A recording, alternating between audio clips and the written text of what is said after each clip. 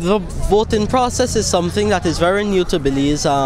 We have adopted the United Kingdom's version of elections to some extent.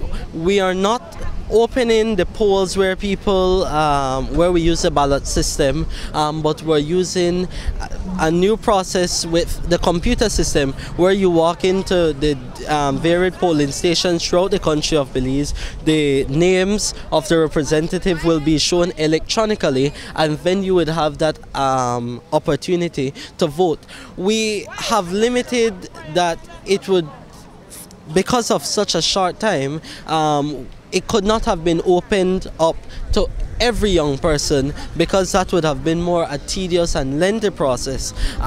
So we have adopted this version where each youth group will have 2 to 3 representatives to be able to sit on that delegation, who would make the decision of voting to whichever leader they would want.